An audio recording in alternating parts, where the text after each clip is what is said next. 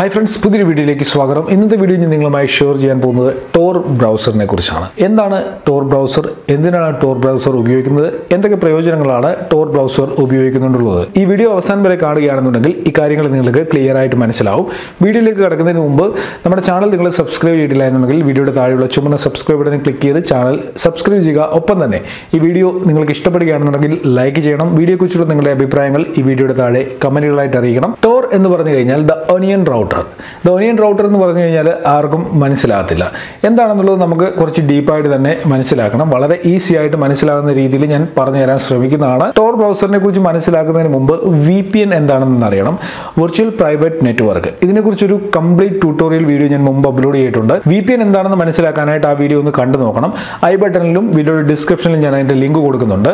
VPN ഉപയോഗിക്കുന്നത് ഇന്റർനെറ്റിൽ നമ്മളുടെ ഐഡന്റിറ്റി മറച്ചു വെച്ചുകൊണ്ട് ഹൈഡ് ആയി നിന്നുകൊണ്ട് നമുക്ക് ബ്രൗസ് ചെയ്യാൻ വേണ്ടിയാണ്. ഒരു VPN സർവീസുമായിട്ട് നമ്മുടെ മൊബൈലോ കമ്പ്യൂട്ടറോ കണക്ട് ആയി കഴിയുമ്പോൾ നമ്മൾ ചെയ്യുന്ന ഓരോ റിക്വസ്റ്റുകളും നമ്മളുടെ IP അഡ്രസ്സിൽ നിന്നായിരിക്കത്തില്ല മറ്റ് സെർവറുകളിലേക്ക് പോകുന്നത്. ഏതെങ്കിലും ഒരു വിർച്വൽ പ്രൈവറ്റ് നെറ്റ്വർക്കിന്റെ സെർവറിൽ നിന്നായിരിക്കും IP അഡ്രസ്സ് നമ്മൾ റിക്വസ്റ്റ് ചെയ്യുന്ന വെബ്സൈറ്റുകളിലേക്ക് പോകുന്നത്. ഇങ്ങനെ VPN കണക്ട് ആകുമ്പോൾ നമ്മൾ അവിടെ അനോണിമസ് ആവും. നമ്മളെ ആർക്കും ഐഡന്റിഫൈ ചെയ്യാനായിട്ട് സാധിക്കത്തില്ല. നമ്മളെ ഐഡന്റിഫൈ ചെയ്യണമെന്നുണ്ടെങ്കിൽ ഇന്റർനെറ്റിൽ നമ്മളുടെ IP അഡ്രസ്സ് വേണം. IP അഡ്രസ് ട്രാക്ക് ചെയ്താണ് നമ്മളെ ഐഡന്റിഫൈ ചെയ്യാൻ സാധിക്കുക. അപ്പോൾ ഈ IP അഡ്രസ് നമ്മൾ ഹൈഡ് ചെയ്ത് കഴിഞ്ഞാൽ നമ്മളെ പെട്ടെന്ന് ആർക്കും കണ്ടുപിടിക്കാനായിട്ട് ഇന്റർനെറ്റിൽ സാധിക്കത്തില്ല. നമ്മൾ നോർമലായിട്ട് നമ്മൾ എവിടെയാണ് താമസിക്കുന്നത്, നമ്മളുടെ ഡീറ്റെയിൽസ് എന്താണെന്നൊക്കെ അറിയണമെന്നുണ്ടെങ്കിൽ നമ്മുടെ ആധാർ കാർഡോ മറ്റോ എവിടെയെങ്കിലും കളഞ്ഞു പോയി കഴിഞ്ഞു കഴിഞ്ഞാൽ അതിലുള്ള ആധാർ ID നമ്പർ ഉപയോഗിച്ച് കഴിഞ്ഞാൽ നമ്മളെ ഒരു വ്യക്തിക്ക് വളരെ ഈസി ആയിട്ട് നമ്മുടെ അഡ്രസ്സും നമ്മുടെ ഡീറ്റെയിൽസും ഒക്കെ തന്നെ കണ്ടുപിടിക്കാനായിട്ട് സാധിക്കും. എന്ന് പറഞ്ഞ പോലെ IP അഡ്രസ് ഉണ്ടെങ്കിൽ ഇന്റർനെറ്റിൽ നമ്മൾ ആരാണെന്നുള്ളത് ഐഡന്റിഫൈ ചെയ്യാനായിട്ട് സാധിക്കും. അപ്പോൾ വിർച്വൽ പ്രൈവറ്റ് നെറ്റ്വർക്കിനേക്കാളും ഒരുപാട് അഡ്വാൻസ്ഡ് ആണ് Tor ബ്രൗസർ. Tor ബ്രൗസർ ഒരു സാധാരണ ബ്രൗസർ പോലെ അല്ല. Tor ബ്രൗസറിൽ നമ്മൾ സെർച്ച് ചെയ്യുന്ന ഓരോ കാര്യങ്ങളും നമ്മളുടെ ഐഡന്റിറ്റി ഹൈഡ് ചെയ്തുകൊണ്ടായിരിക്കും. എങ്ങനെയാണ് Tor ബ്രൗസർ വർക്ക് ചെയ്യുന്നതെന്ന് ഞാൻ പറയാം.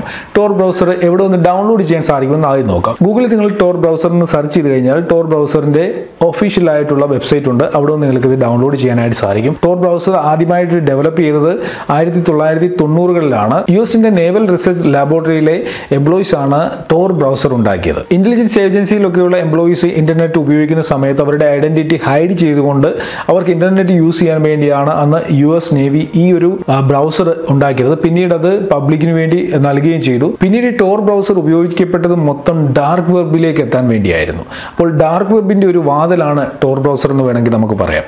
അത് നമുക്ക് പിന്നീട് ഒരു ടോപ്പിക്കാണ്. ഡാർക്ക് വെബിനെ കുറിച്ചുള്ള വീഡിയോകൾ മുമ്പ് ഞാൻ അപ്ലോഡ് ചെയ്തിട്ടുണ്ട്. ആ വീഡിയോകളും നിങ്ങളൊന്ന് കണ്ടു നോക്കുക. അതിന്റെ ലിങ്കും ഞാൻ ഈ ഐ ബട്ടണിൽ കൊടുക്കാം, അല്ലെങ്കിൽ ഈ വീഡിയോയുടെ ഡിസ്ക്രിപ്ഷനിൽ കൊടുക്കാം. ഡാർക്ക് വെബിനെ കുറിച്ച് ഒരുപാട് കാര്യങ്ങൾ പറയാനുണ്ട്. അതിനെക്കുറിച്ചുള്ള ഒരുപാട് വീഡിയോകൾ മുമ്പോട്ടുള്ള സമയങ്ങളിൽ ലഭിക്കും. അങ്ങനെയുള്ള വീഡിയോകൾ മുമ്പോട്ട് അപ്ലോഡ് ചെയ്യണം. അതുകൊണ്ടാണ് Tor ബ്രൗസർ എന്താണെന്ന് ആദ്യം തന്നെ പറയുന്നത്. അപ്പോൾ ഗൂഗിളിൽ നിന്ന് നമ്മുടെ കമ്പ്യൂട്ടറിന് വേണ്ടി Tor ബ്രൗസർ ഡൗൺലോഡ് ചെയ്യാം. വിൻഡോസിന് വേണ്ടിയുണ്ട്, മാക്കിന് വേണ്ടിയുണ്ട്, ലിനക്സിന് വേണ്ടിയൊക്കെ ഉണ്ട്.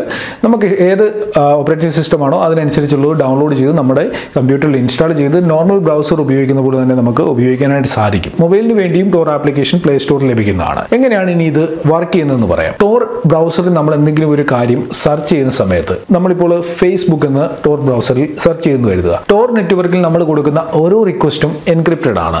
ഒപ്പം തന്നെ Tor നെറ്റ്വർക്കിലൂടെ നമ്മളുടെ റിക്വസ്റ്റ് പോകുമ്പോൾ ഒന്നിന് പിറകെ ഒന്നായിട്ട് ഒരുപാട് IP ഇങ്ങനെ മാറിക്കൊണ്ടിരിക്കും. നൂറുകണക്കിന് ആയിരക്കണക്കിന് IP അഡ്രസ്സുകൾ മാറി മാറിയാണ് റിക്വസ്റ്റ് ഫേസ്ബുക്ക് വരെ എത്തുന്നത്. ഫേസ്ബുക്ക് എന്ന് നമ്മൾ Torൽ സെർച്ച് ചെയ്ത് കഴിഞ്ഞാൽ ആ റിക്വസ്റ്റ് പോകുന്നത് നൂറുകണക്കിന് IP മാറി മാറി ബൗൺസ് ചെയ്താണ് ഫേസ്ബുക്കിന്റെ സെർവറിൽ എത്തുന്നത്. അവിടെ എത്തുമ്പോഴത്തേക്കും ഫേസ്ബുക്കിനെ ഐഡന്റിഫൈ ചെയ്യാനായിട്ട് സാധിക്കത്തില്ല ഇത് ഏത് ഐഡിയിൽ നിന്നാണ് ഈ ഒരു റിക്വസ്റ്റ് വന്നതെന്ന്. എന്നിരുന്നാലും ലോകത്തിന്റെ ഏതെങ്കിലും ഭാഗത്തുള്ള ഒരു സെർവറിൽ നിന്നുള്ള റിക്വസ്റ്റ് ആണെന്ന് കരുതി ഫേസ്ബുക്ക് അതിന്റെ റിസൾട്ട് നമ്മളുടെ കമ്പ്യൂട്ടറിലേക്ക് എത്തിക്കുന്നു. അപ്പോൾ ഇതേപോലെ ഒരുപാട് IPയുടെ ലെയറുകൾ ഓട്ടോമാറ്റിക്കായിട്ട് ക്രിയേറ്റ് ചെയ്യപ്പെടുന്നതുകൊണ്ട് നമ്മളെ ഐഡന്റിഫൈ ചെയ്യാനായിട്ട് ഇന്റർനെറ്റിൽ സാധിക്കത്തില്ല. നമ്മൾ ഏത് IPയിൽ നിന്ന് എവിടെ നിന്ന് നമ്മൾ സെർച്ച് ചെയ്യുന്നു, നമ്മൾ എന്ത് സെർച്ച് ചെയ്യുന്നു ഒന്നും തന്നെ ആർക്കും കണ്ടുപിടിക്കാനായിട്ട് സാധിക്കത്തില്ല. ഈ ബ്രൗസർ ദ ഒനിയൻ റൗട്ടർ എന്ന് പേര് വരാനുള്ള കാരണം തന്നെ നമുക്കറിയാം ഒനിയന് ഒരുപാട് ലെയറുകളുണ്ട്. നമ്മൾ ഒനിയന്റെ ലെയറുകൾ മാറ്റി മാറ്റി ചെന്ന് കഴിഞ്ഞാൽ അവസാനം അതിൻ്റെ അതൊന്നും കാണത്തില്ല എന്ന് പറഞ്ഞ പോലെ തന്നെയാണ് ഒരുപാട് ലെയറുകളാണ് IPയുടെ ഈ ബ്രൗസറിൽ ക്രിയേറ്റ് ചെയ്യപ്പെടുന്നത്. അതിലൂടെ